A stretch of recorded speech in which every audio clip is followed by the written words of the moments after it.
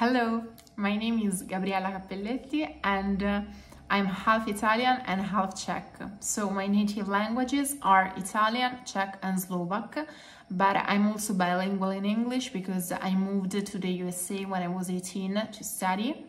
I currently live in Rome, where I graduated from a 3-year film academy, and in the same time I keep studying individually with an acting coach and by attending master classes in Italian and in English.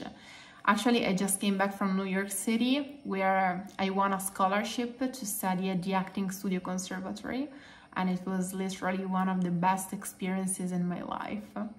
I'm 170 meters high and my skills are horse riding, swimming, skiing, running, boxing, Pilates and yoga.